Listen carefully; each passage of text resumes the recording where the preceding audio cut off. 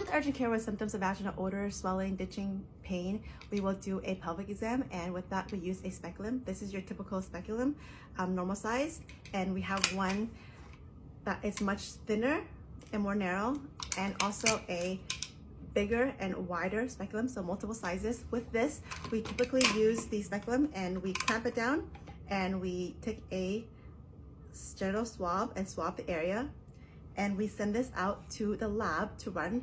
Usually results come back in 3 to 5 days, and with this we can test for any kind of infection. And this is not to be confused with a pap smear. We don't do pap smears in urgent care. Pap smear has to be done with your primary or your OBGYN office. Pap smear is a screening test for cervical cancer, and we do not do that in the urgent care.